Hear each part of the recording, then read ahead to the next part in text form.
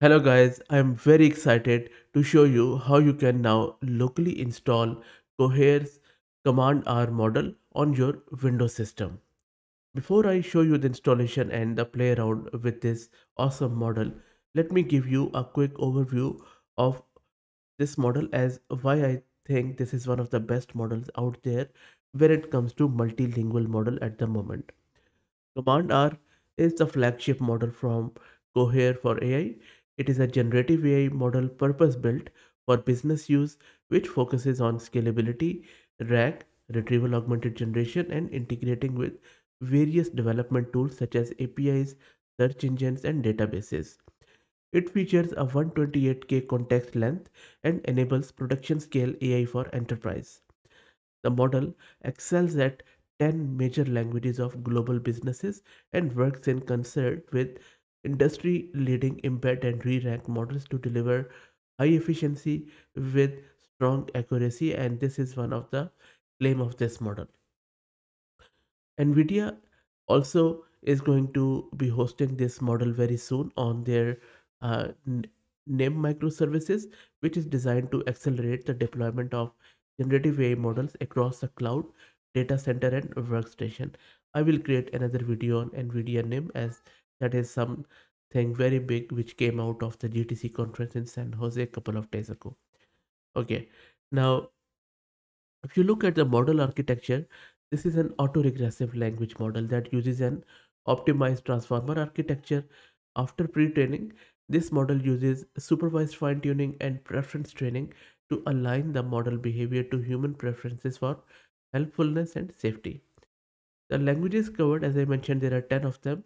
English is there, of course. Then we have French, Spanish, Italian, German, Brazilian, Portuguese, Japanese, Korean, simplified Chinese, and Arabic.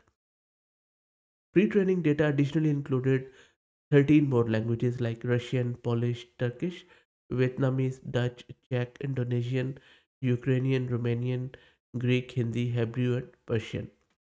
Also, as I mentioned earlier, the context length is around 128K. Now, there are a lot of good tools around which already have been built around this Cohere, and I have mentioned them in my another video. So, for the purpose of this video, let's see how we can get it installed locally. So the tool which I am going to use for this purpose is called as LM Studio, and this is my LM Studio. I have one GPU of 16 GB of VRAM installed on my system, and my memory is around 32 gig. So let's get started. If you don't know what LM Studio is, I have a lot of videos where I discuss and go in detail as how you can get it installed, which is fairly simple. Go to lmstudio.ai, just click on the download button of LM Studio, and then next, it gets installed. That is all there is to it. Make sure you are using the latest version. Just click on check for updates here, and then you can see that I am already using my latest one.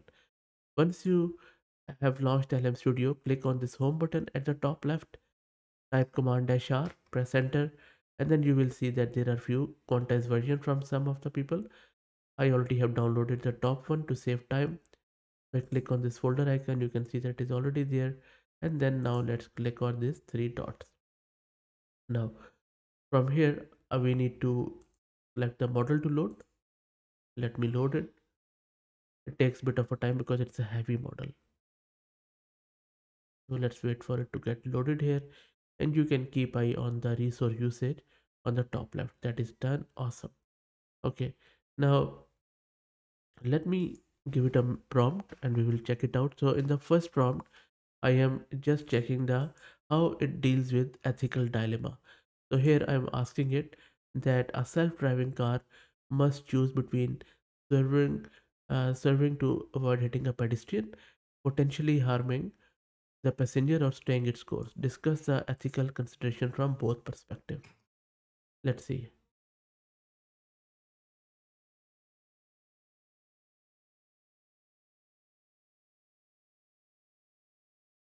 There you go. Look at the response. How cool is that? So it is saying that as an AI chatbot, I cannot determine the solution. Okay, that is fine, as it is not morally advisable to have either human or machine decide on the possibility of endangering someone's life. This is best because I am asking it to assume the role of self-driving car, and model is telling me that car shouldn't be deciding about these things as a machine. And now it is telling the perspective that from the perspective of self-driving cars operator for manufacturer, they have a responsibility to ensure that their technology doesn't endanger anyone. Awesome. And then they are talking about the potential stakeholders and all that stuff.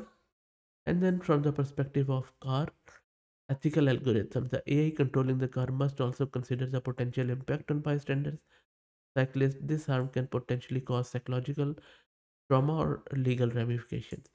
Both scenarios have immense responsibility and ethical obligation. The core responsibility lies in minimizing harm and being beneficial to society. So I would say it is simply amazing. Okay, let's ask it another question. Now, this is related to historical counterfactuals. So I'm asking it, imagine if the internet had been invented in the 1950s, how might this have changed the course of world history, particularly during the Cold War? Let's see. Let it finish typing. And it is running locally. The speed is quite fine, as you can see. And the answer is quite deep and well written. Let's wait for it to finish. Okay, let's scroll up. Now, it already acknowledges that the impacts would be profound on the Cold War and stuff, political landscape. So, it is saying that the early internet influence on global communication would have drastically altered the landscape of international relations. The West and Soviet Union, with their respective alliances, would have easier access to disseminate their messages. Well, Ukrainian war is going on, and we don't see that happening anyway. um, Military strategy, the internet's potential for real time data transmission and processing could have drastically altered military strategy. It might have changed the way wars were fought with increased reliance on technology, cyber warfare. That is true world over, as we have already been witnessing on all the sides.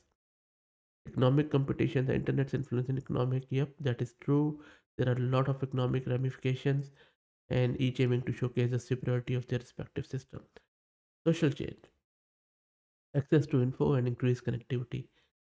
Social dynamics, internet ability have connected individuals. That is true. Even despite of the wars and conflicts, people are connected. That is awesome. And you can see that at the end, it is providing us a hypothetical advent conclusion that this era's intense rivalry might have exploded into an entirely different domain, the digital realm. Wow, cool. And that is what is happening right now. That is awesome. Okay, let's check out another thing. Now I'm checking its creative side of things. So I'm asking it to write a short story about a world where humans coexist with intelligent machines, focusing on friendship that defies social norms.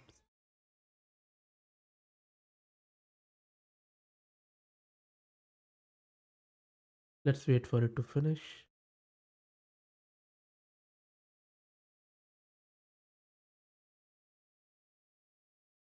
If I scroll up, if it would let me, okay, it's asking me to finish typing first.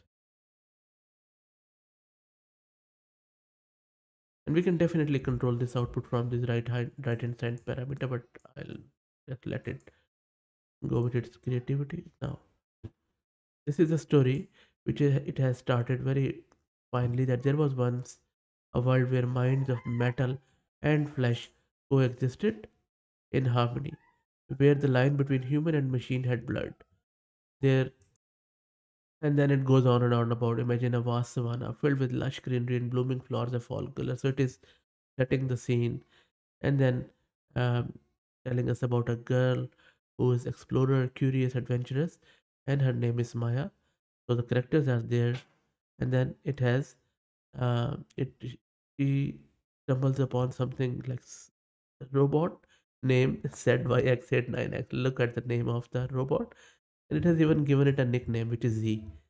And then you can just go on and on and on. And then this is the story. Looks perfectly awesome. I don't have time to read it all, but looks great. So we can appreciate the story writing skills of it. Let's ask it another. So this is a bit of a question related to logical puzzle. So I'm saying it, three gods A, B, and C are called in some order: true, false, and random. True always picks truly. False always speaks falsely, but whether random speaks truly or falsely is a random matter. You must determine the identities of A and B and C by asking three yes no questions. Each question must pose to exactly one god. The gods understand English but will answer all questions in their own language, in which the word for yes and no are the da and ja or ya. In some order, you do not know which word mean which. Let's see what it does.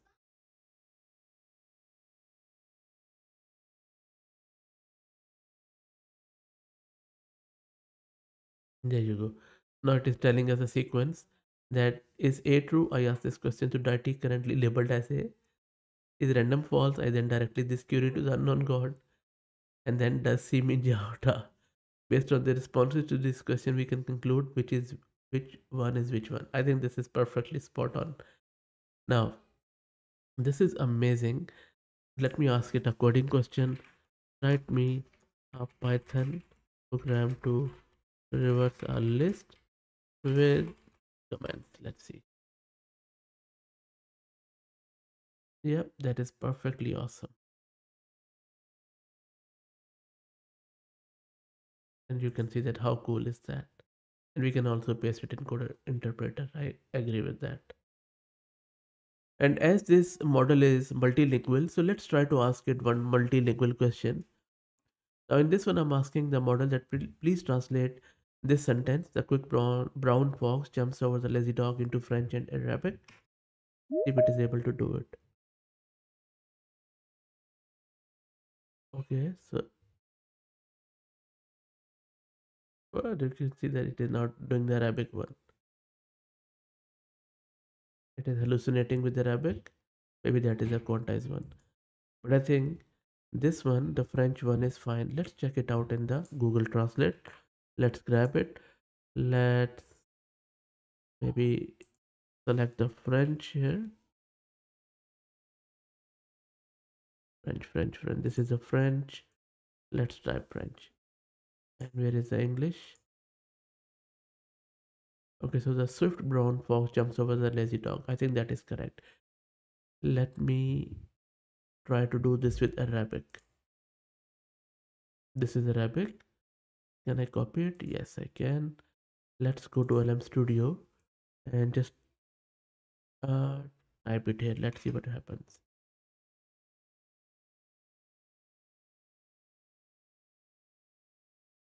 Okay, now it has given me the correct answer. Now let me ask it something in maybe Arabic and then I will just go from there. I'll ask it which one came first, egg or chicken. Let's copy it. Let's go here and then let's ask it. Guys, I don't know. I got so it is just doing the translation. It is not giving me the response. Maybe I'll ask it which one came first, egg or chicken. Give me one word answer. See if it is able to do it now.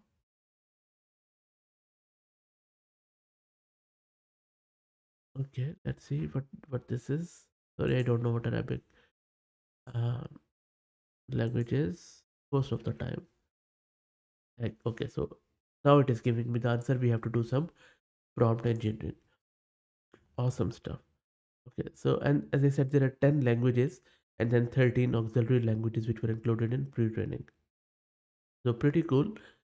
Now let's also try one last one where I'm going to ask it one more question. I'm going to swap it in English. I'll just say which one came first, egg or chicken. Give one, give one word answer. Let's try it in maybe Hindi. Let's go with it. This is Hindi. Let's try it out.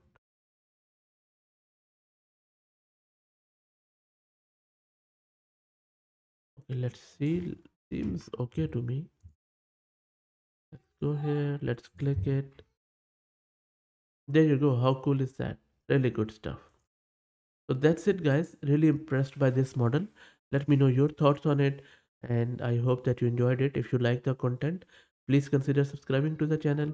If you're already subscribed, then please share it among your network as it helps a lot. Thanks for watching.